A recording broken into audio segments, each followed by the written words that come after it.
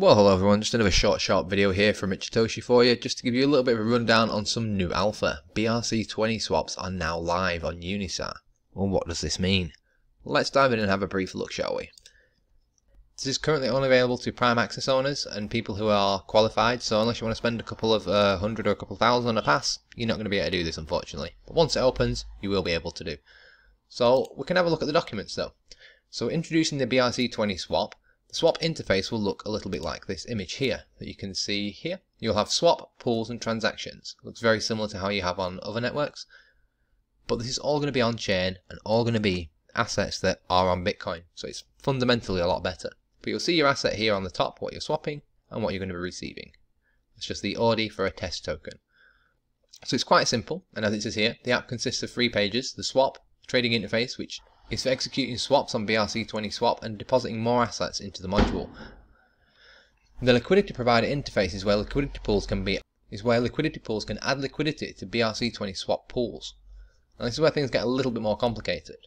But the transaction interfaces for users to view the past BRC-20 swap interactions. Like the swap interactions look like most decentralized exchanges, like what I just showed you before in the image. Now users deposit their assets into liquidity pools where traders could then exchange the assets again at prices set by the AMM's math formula, which is the automated market maker.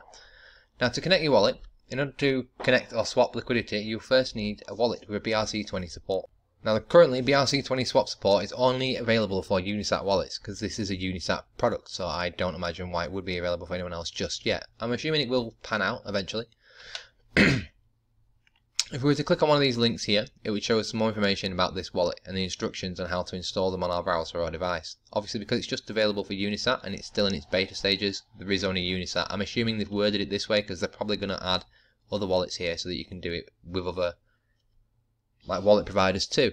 Now it says on here, when you first navigate to the BRC-20 swap, you'll see a button in the top right hand corner of the browser window that says Connect. Click on this button and a model will appear, asking you to select a wallet. Choose the wallet you installed in the previous step. At this point, the wallet app will take over and ask you to confirm the connection to the BRC-20 swap, and your wallet is now connected, very much akin to how it would connect to any other website if you was connecting your Taproot wallet. Obviously, always do your own research, and it's well worth popping into the Discord to confirm some of this information with them. Don't just take someone's word on the internet for it and go and put your wallet information into something. Do check this out. But this is a verified thing, so if we're going to be depositing assets into the BRC-20 swap module, in order to swap or add liquidity on BRC-20 swap, you must first deposit assets into the BRC-20 swap module balance. Once you've connected to the BRC-20 swap, switch to the deposits tab, and in the swap page, select the ticker for your assets that you want to deposit into the BRC-20 swap. As you can see here, this is someone who's opened up the swap in an example, and they're going to deposit the test token using the swap function. And once you click Inscribe Transfer, Unisat Wallet will prompt you to sign an Inscribe event. As you can see here, we've got the transfer inscribed inside your wallet. They've got it at a nice low fee too, which we all like to see. You won't get that today.